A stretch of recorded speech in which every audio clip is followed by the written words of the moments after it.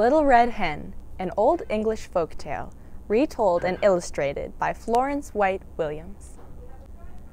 A little red hen lived in a barnyard. She spent almost all her time walking around the barnyard in her pickety-peckety fashion, scratching everywhere for worms. She dearly loved fat, delicious worms, and felt they were absolutely necessary to the health of her children. As often as she found a worm, she would call, "Chuck, chuck, chuck," to her chickies.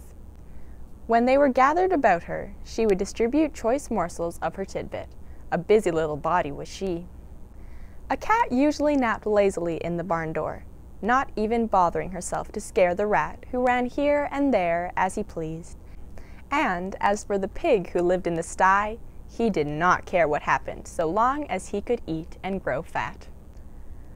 One day, the little red hen found a seed. It was a wheat seed, but the little red hen was so accustomed to bugs and worms that she supposed this to be some new and perhaps very delicious meat. She bit it gently and found that it resembled a worm in no way whatsoever as to taste, although because it was long and slender. A little red hen might easily be fooled by its appearance. Carrying it about, she made many inquiries as to what it might be. She found it was a wheat seed, and that if planted it would grow up, and when ripe it could be made into flour and then into bread.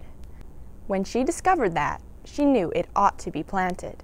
She was so busy hunting for food for herself and her family that naturally she thought she ought not to take time to plant it.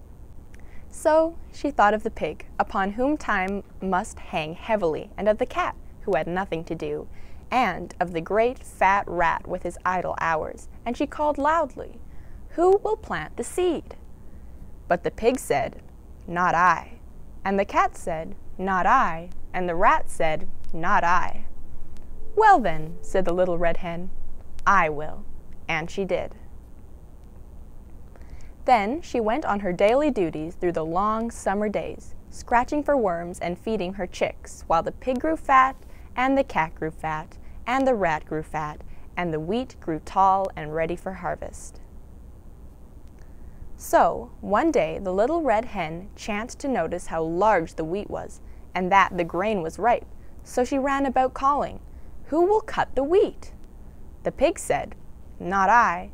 The cat said, "Not I," and the rat said, "Not I."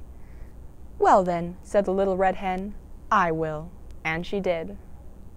She got the sickle among the farmer's tools in the barn and proceeded to cut off all the big plant of wheat. On the ground lay the nicely cut wheat, ready to be gathered and threshed, but the newest and yellowest and downest of misses. Hen's chicks set up a peep-peep-peeping in their most vigorous fashion, proclaiming to the world at large, but most particularly to their mother, that she was neglecting them. Poor little red hen! She felt quite bewildered and hardly knew where to turn. Her attention was sorely divided between her duty to her children and her duty to the wheat, for which she felt responsible. So again, in a very hopeful tone, she called out, "Who will thresh the wheat?" But the pig, with a grunt, said, "Not I," and the cat, with a meow, said, "Not I," and the rat, with a squeak, said, "Not I." So the little red hen, looking, it must be admitted, rather discouraged, said, "Well, I will then," and she did. Of course, she had to feed her babies first, though, and when she had gotten them all to sleep for their afternoon nap, she went out and threshed the wheat. Then she called out, "Who will carry the wheat to the mill to be ground?" Turning their backs with snippy glee, that pig said, "Not I," and that cat said, "Not I," and that rat said, "Not I." So the good little red hen could do nothing but say, "I will then," and she did. Carrying the sack of wheat, she trudged off to the distant mill. There she ordered the wheat ground into beautiful white flour. When the miller brought her the flour, she walked slowly back all the way to her own barnyard, in her own pickety-peckety fashion. She even managed, in spite of her load, to catch a nice juicy worm now and then, and had one left for the babies when she reached them. Those cunning little fluff balls were so glad to see their mother. For the first time, they really appreciated her.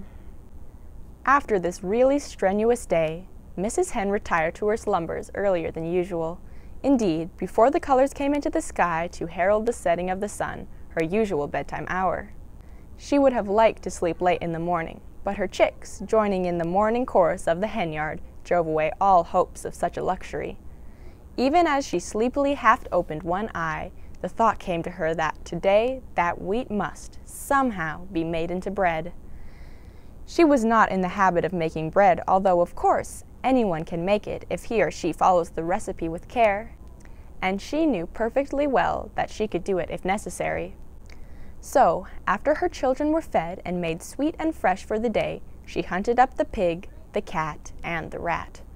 Still confident that they would surely help her some day, she sang out, "Who will make the bread?" Alas for the little red hen! Once more her hopes were dashed, for the pig said, "Not I." Cat said, "Not I," and Rat said, "Not I." So the little red hen said once more, "I will then," and she did. Feeling that she might have known all the time that she would have to do it herself, she went and put on a fresh apron and a spotless cook's cap. First of all, she set the dough as was proper. When it was time, she brought out the molding board and the baking tins, molded the bread, divided it into loaves, and put them into the oven to bake. All the while, the cat sat lazily by, giggling and chuckling. And close at hand, the vain rat powdered his nose and admired himself in a mirror. In the distance could be heard the long-drawn snores of the dozing pig. At last, the great moment had arrived. A delicious odor was wafted upon the autumn breeze. Everywhere the barnyard citizens sniffed the air with delight. The red hen ambled in her pickety-peckety way towards the source of all this excitement. Although she appeared to be perfectly calm, in reality she could only with difficulty restrain an impulse to dance and sing, for had she not done all the work on this wonderful bread? Small wonder that she was the most excited person in the barnyard. She did not know whether the bread would be fit to eat, but, joy of joys, when the lovely brown loaves came out of the oven, they were done to perfection. Then, probably because she had acquired the habit, the red hen called, "Who will eat the bread?" All the animals in the barnyard were watching hungrily and smacking their lips in anticipation. And the pig said, "I will." And the cat said, "I will." And the rat said, "I will." But the little red hen said, "No, you won't." "I will." And she did. The end.